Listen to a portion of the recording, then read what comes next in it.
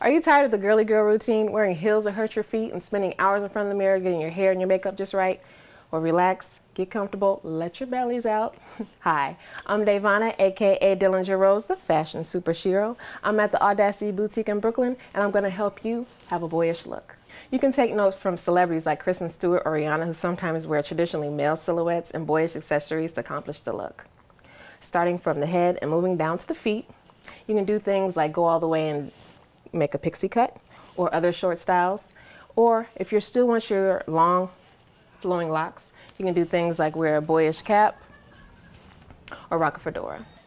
Moving on to the midsection, you can do things like blazers, button-up shirts. You can wear tuxedo pants or boyish cut jeans, or wear sports apparel or loose-fitting tees like that. That will do the trick.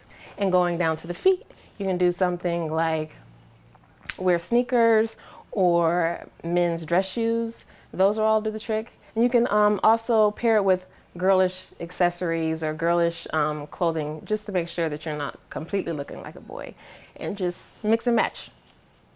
Once again, I'm Dillinger Rose, the fashion superhero, and I hope that was helpful for you.